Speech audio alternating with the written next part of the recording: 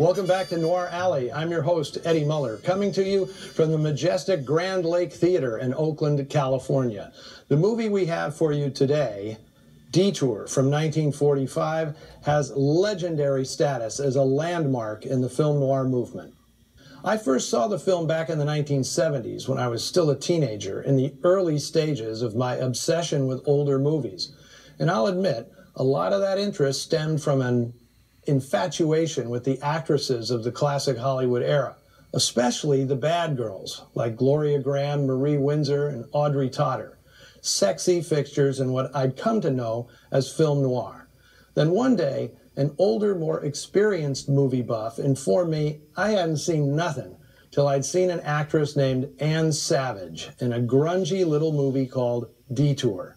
She played a character known only as Vera, whom this guy touted as the meanest woman in the history of the movies. But if you act wise, well, mister, you'll pop into jail so fast it'll give you the bends. Seeing as this was long before the advent of TCM, or even the invention of the video cassette recorder, there was no way to see Detour except to diligently comb the weekly TV guide and hope it showed up on Movies Till Dawn or some other late show broadcast. And that's exactly how I first experienced it, setting an alarm to wake up after midnight and watching transfixed in the dead of night. And dare I say, that may be the perfect way to absorb this weird, unsettling film, when you're not quite sure whether you're watching it or dreaming it. Either way, Vera is a character that will forever stay in your head. Detour was made by Poverty Row Studio PRC, an acronym for Producers Releasing Corporation. Folks in Hollywood joked that it stood for Pretty Rotten Crap, and the name may have been valid until director Edgar G. Ulmer started working for the low-rent outfit. He was one of a number of talented directors who'd emigrated to Hollywood from Germany to escape the rise of the Nazis.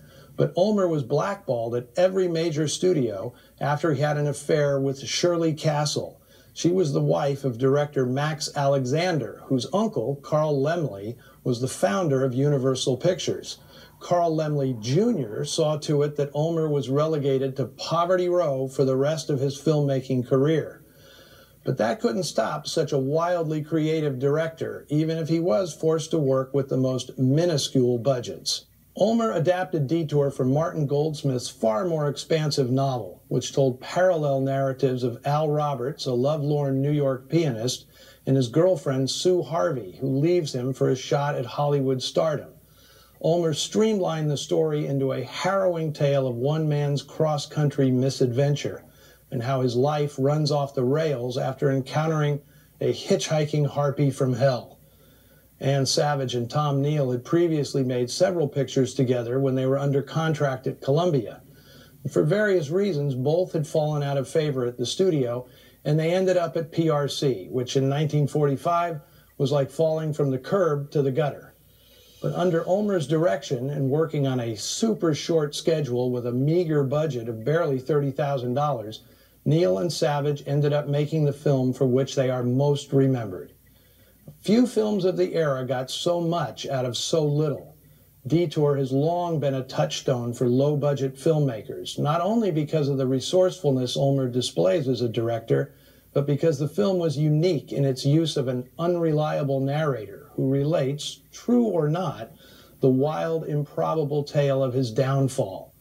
Along with director Arthur Ripley's The Chase, made the following year, this is the rare Hollywood movie of the era that has the odd rhythm and unsettling tone of a genuine nightmare. Okay, fasten your seatbelts and don't stop for strangers. From 1945, here is Detour.